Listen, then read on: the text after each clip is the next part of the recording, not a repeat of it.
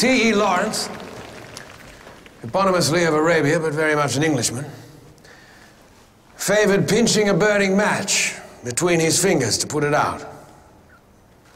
When asked by his colleague, William Potter, to reveal his trick, how is it he so effectively extinguished the flame without hurting himself whatsoever, Lawrence just smiled and said, "The trick, Potter, is not minding it hurts."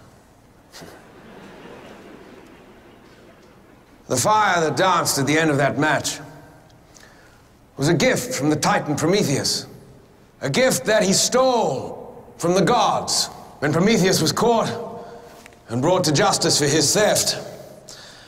The gods, well, you might say they overreacted a little.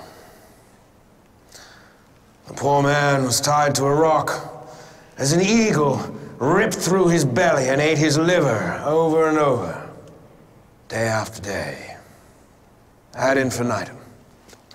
All because he gave us fire, our first true piece of technology. Fire.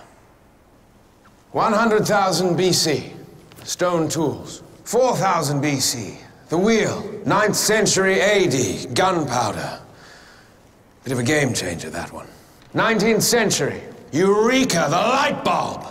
20th century, the automobile, television, nuclear weapons, spacecraft, internet. 21st century, biotech, nanotech, fusion and fission and M theory. And that was just the first decade. We are now 3 months into the year of our Lord, 2023.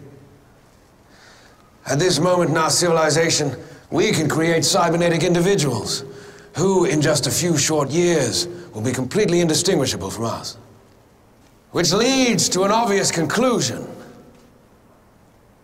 We are the gods now.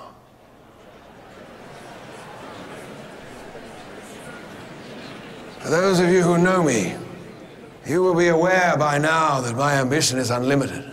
You know that I will settle for nothing short of greatness, or I will die trying. For those of you who do not yet know me, allow me to introduce myself. My name is Peter Weyland, and if you'll indulge me, I'd like to change the world.